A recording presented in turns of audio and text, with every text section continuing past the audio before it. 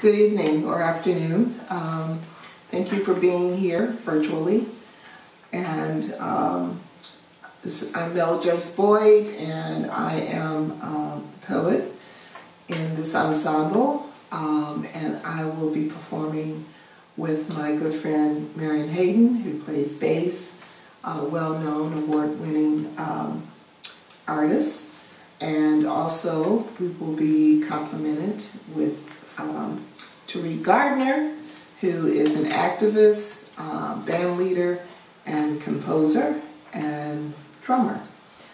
So we're going to do a number of poems by me, but first I'm going to begin by reading a poem that was written by Naomi Long Magic from her most recent collection of poetry, which is called You Are My Joy and Pain.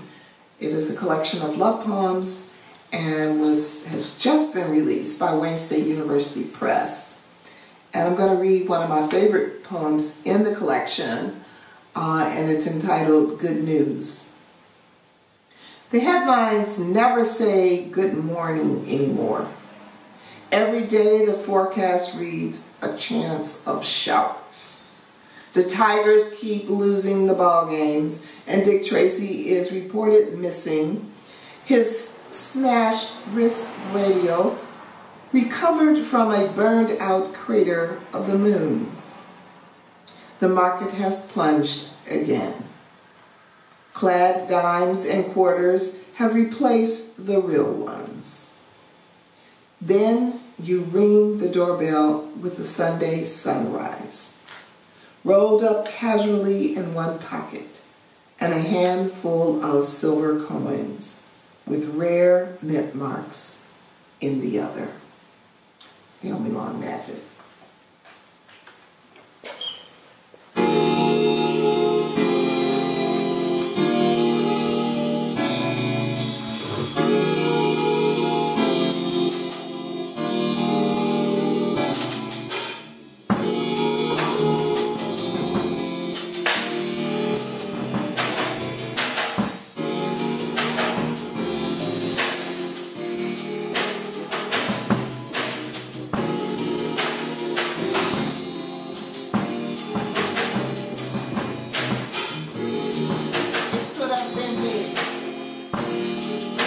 Obama said this in response to the killing of Marion, and it is the title of this poem.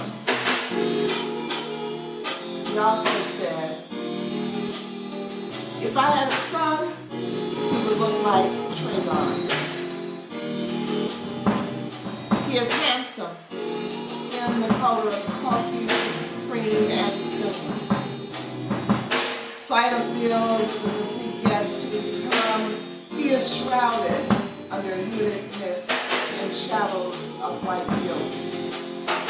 Grasping fists armed with a package of rainbow-colored candy, he is stalked, striding across grounds of a gated compound.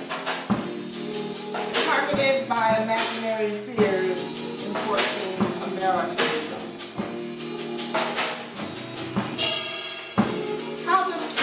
Stand his ground when he steps beyond borders of the reservation? What can a black boy do when the man with the gun comes? How do you walk away from death aimed at your back? It could have been me, the president said. It could have been me.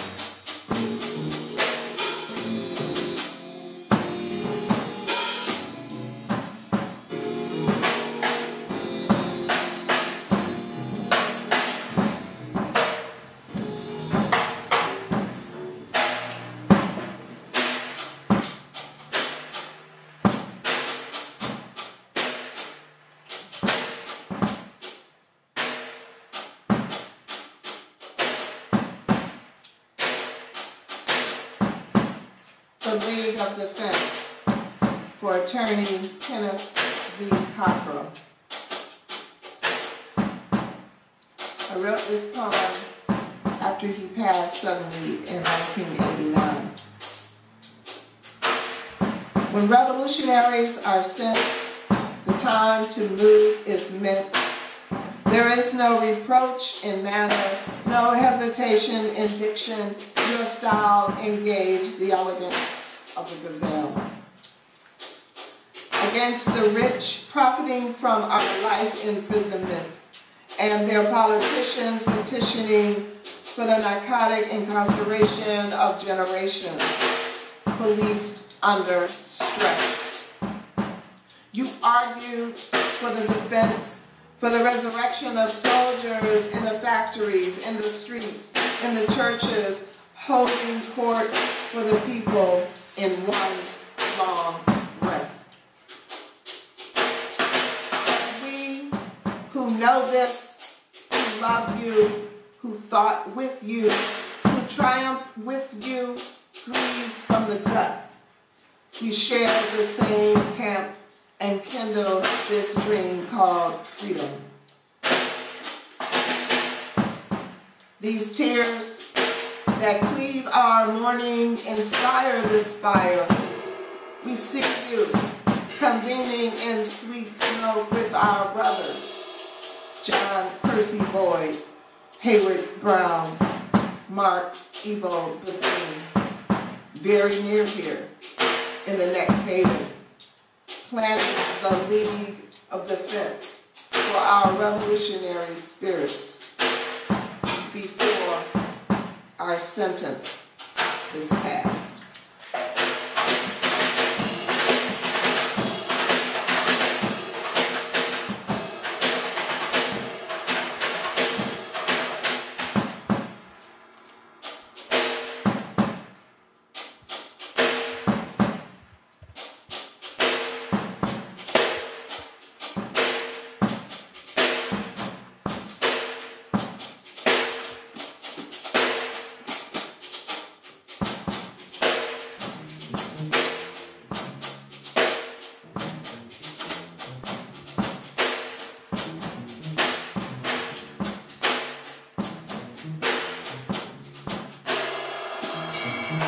The next poem is written for Charles Farrell, who was the Vice President of Programming at the Charles H. Wright Museum in Detroit for several years. And he received an award from the Michigan Humanities Council in 2019, which is the most esteemed award, which is called the Champion of the Humanities. Charles is our champion of the humanities. Charles, calm, courteous, considerate, and smooth. A well-honed deliberator with purpose, with perspective, sure and steady in the throes of cultural conflict. Charles, a warrior battling behind closed doors inside boardrooms, engaging exchanges with tedious bureaucrats, or negotiating with benefactors for contracts. Charles ushers us into auditorium. Jazz flows, poetry flows, dancing delineates, cinema reanimates, and painters illustrate. Artists circumvent scenes and scenarios, algorithms in the retelling of the diaspora's beauty, beating back ugly, hateful histories, bolting windows and slamming doors. Charles, descendant of the legacy of Dr. Charles Wright's music, wielding creative arts as weapons against the resurgence of ignorance, reinforcing oppression. Charles bleeds, so we can bleed.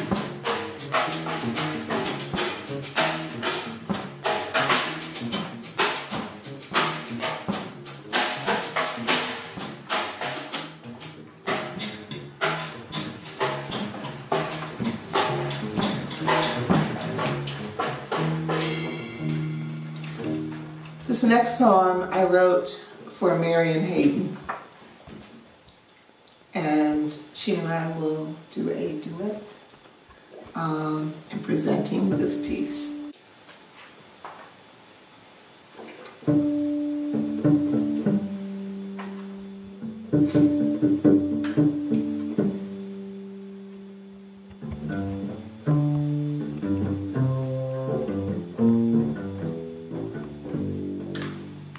The bass is Woman for Marion Hayden.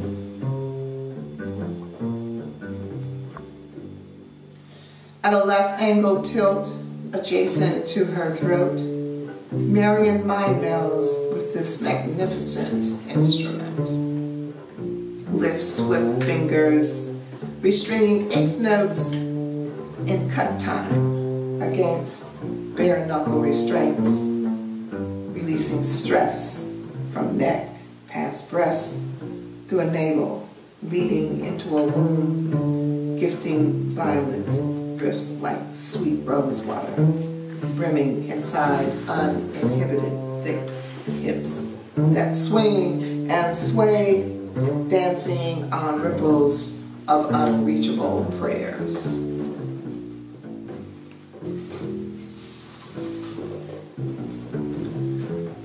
Her brown curves ground earth tones at the base of rhythm, the backbone of song. The bass is woman.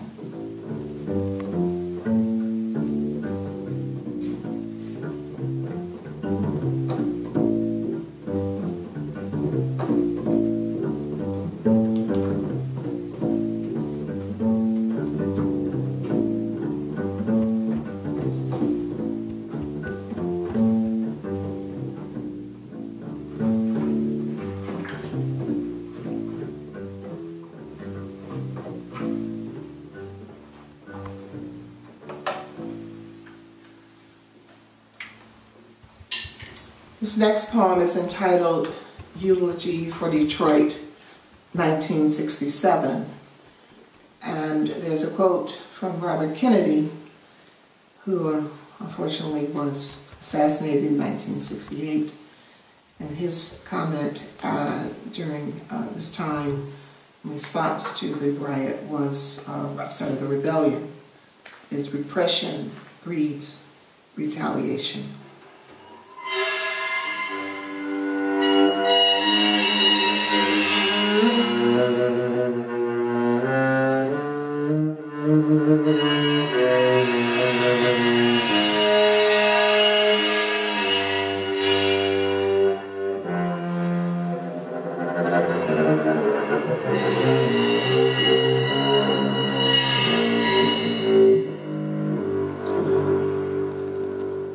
Cops slap, swear, shove, injure, and threaten with weapons. People swing back, shatter car windows, and load rifles. Flames erupt, business explodes, smoke surrounds 12th and Claremont. As city and state police,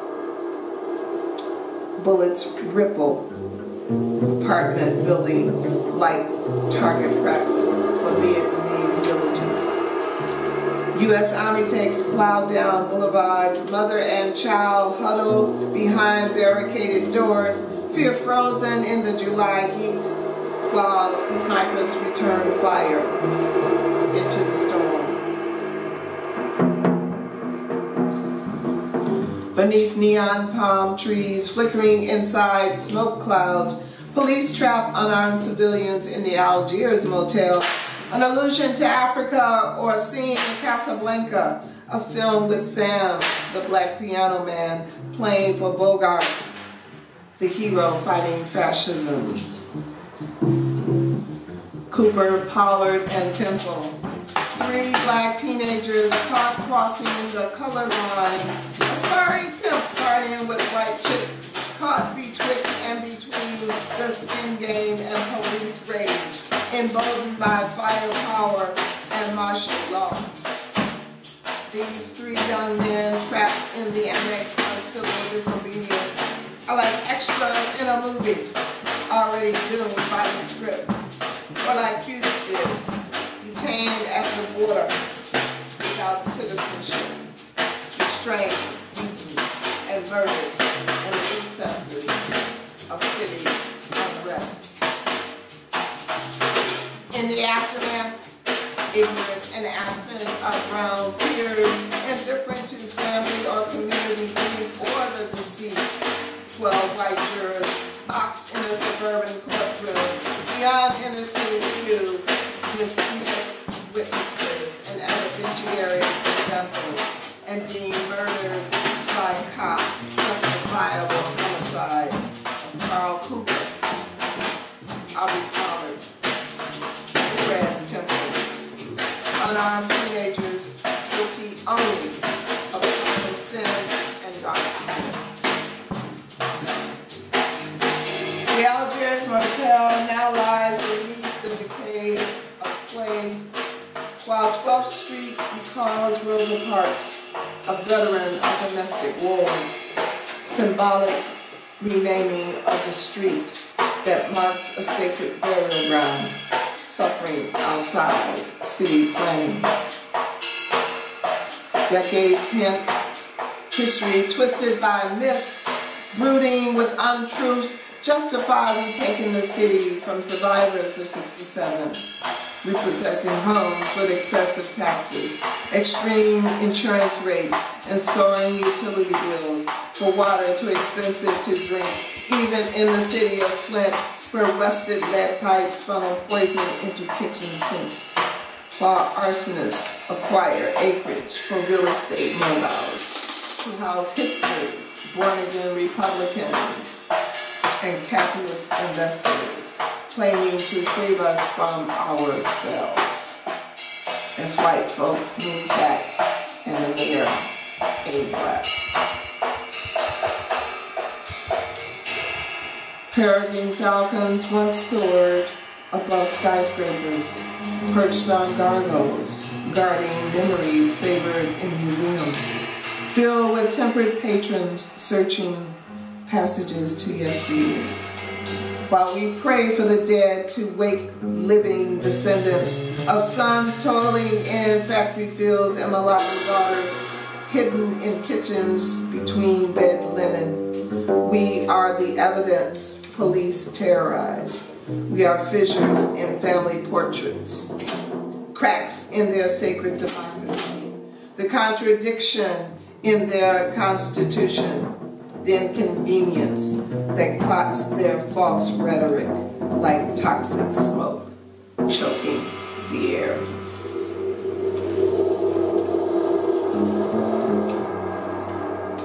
This poem is a eulogy, a remembering of '67, an unearthing of blood-stained graves, reopening caskets to treat wounds, enabling healing, to retrieve breath currents of 43 lives, rising and falling with the undertow of sanctuary, seeking full measure of human remains.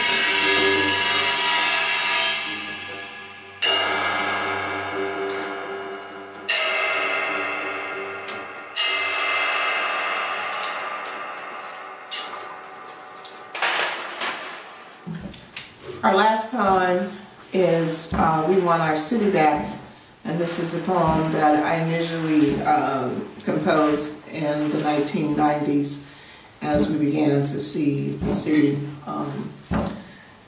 facing all kinds of difficulties and problems.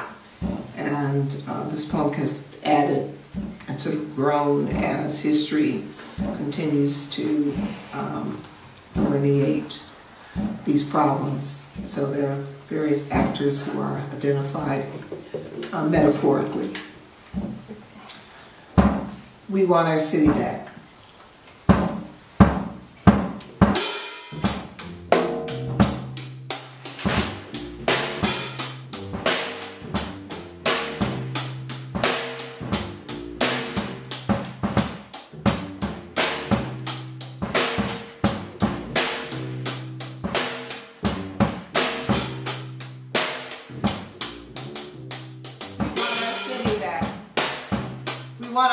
lights on. We want our garbage gone. We want our children playing on playgrounds, but not with loaded guns. We want to retire by the river and raise chickens in abandoned fields. We want our ancestors to rest in peace. We want our city back. We don't want law and order. We want justice and jobs. We don't want small business. We mean serious business. No more mom and pop wig shops. No more Mickey D's rapping with the homies. No more dollar stores. We want groceries. No more Dixie Colonels serving Kentucky cuisine. No more taco supremes. No more indigestion or quick fix politics. We want our city back. We don't want police harassing the homeless for being without a lease. We don't want video cops busting crack cans with flashlights at night. We want peacekeepers to capture the real dope men, reclaiming their respectable privilege. We want our taxes to track down the real assassins. We want our city back. We don't want Eurocentric or Afro-centric educations. We want our freedom curriculum. We want a liberated vision and history. We don't want our children punched like computer chips to fit in the old world order, worshiping slave-holding societies and eat of orgies. We want the Board of Education to take a lie detector test for neglect of the intellect. We talk on our children's senses. We don't want them to be delivered sex or rejects in their head. We want dignity, not stupidity. We want our city back. No more sex, mess. No more zoot suit men or trucking skeletons and abusers like gamblers losing paychecks.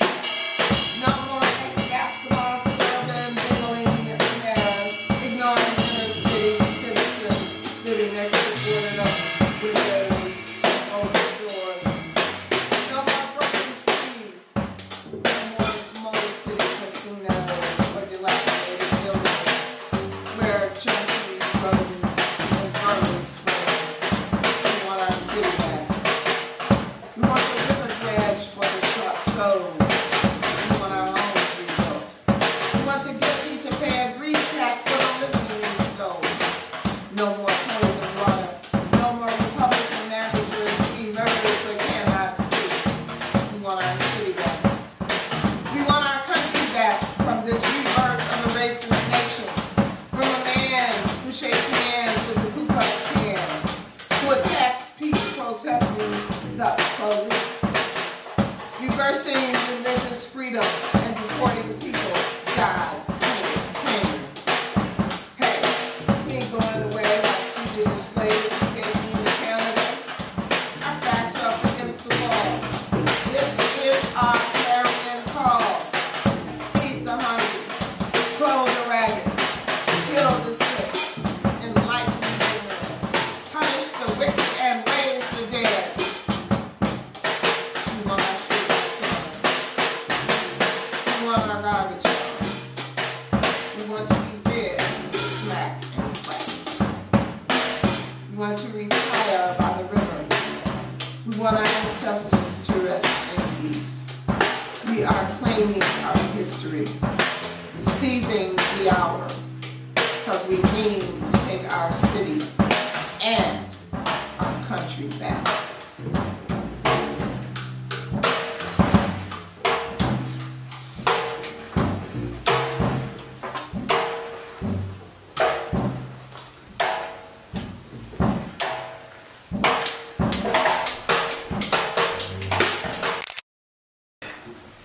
All right, that's good.